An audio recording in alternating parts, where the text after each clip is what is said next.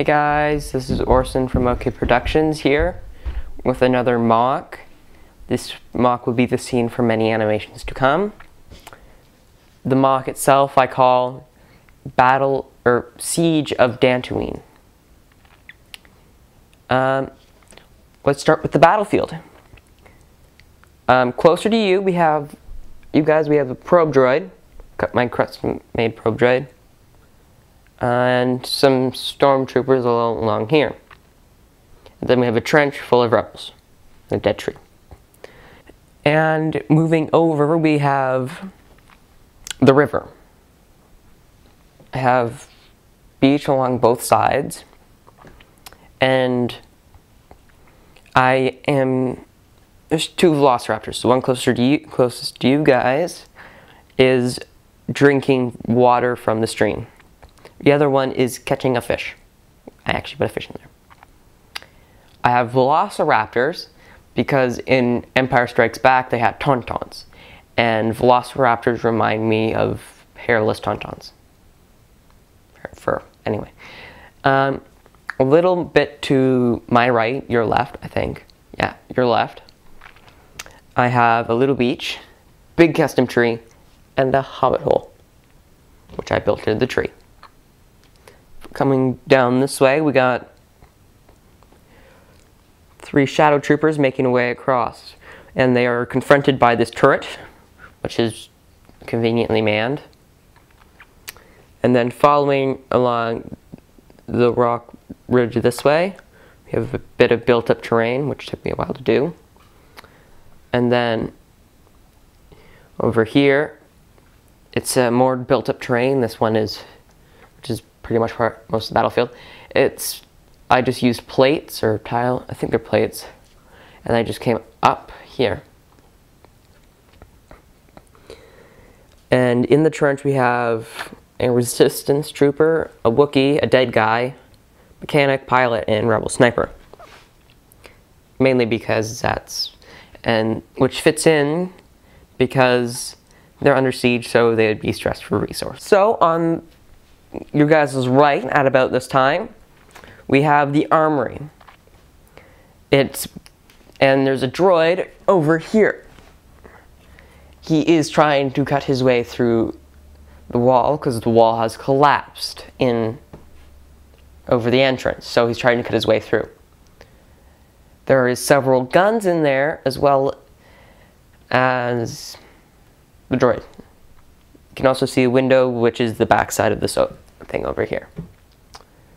On the other side of that caved-in wall, we have more cave-in stuff with pipe and support struts of some kind that fell off a wall somewhere or ceiling. Moving farther down, in that room we have the holotable with a rebel pilot and a droid. The rebel pilot's in command because he would have been the captain of the fighter squadron, which is in other words, he'd be the highest ranking soldier left in the base. Then over here, in this corner, we have a bunch of crates. I have 4 there. 3 there. And then we have a door here.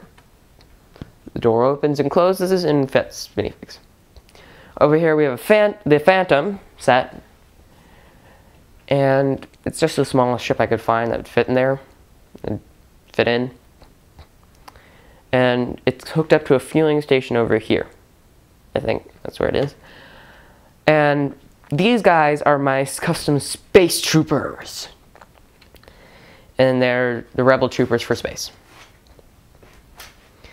There is 4 of them. One's a girl. The other the other 3 are male. 2 of them are my Viper pilots from my custom Vipers.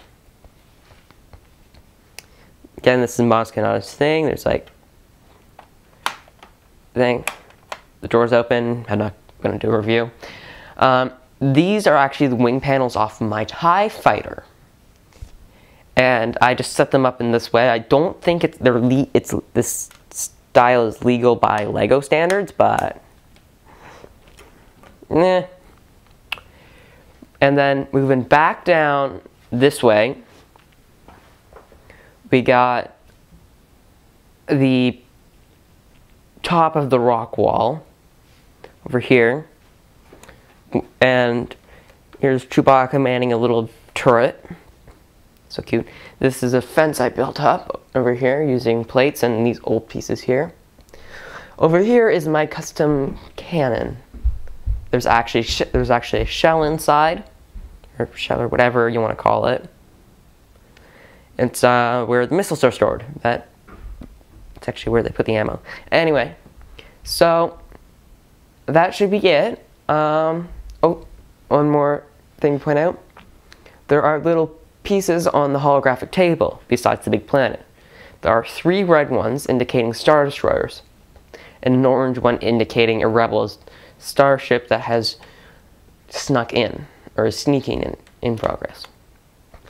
Okay guys, this is probably one of my favorite MOCs. It took me a while to build. About a month or 2, probably 2 months. Anyway, so hope you enjoyed the video. So, thanks for watching. Stay tuned, there will be several animations on this thing.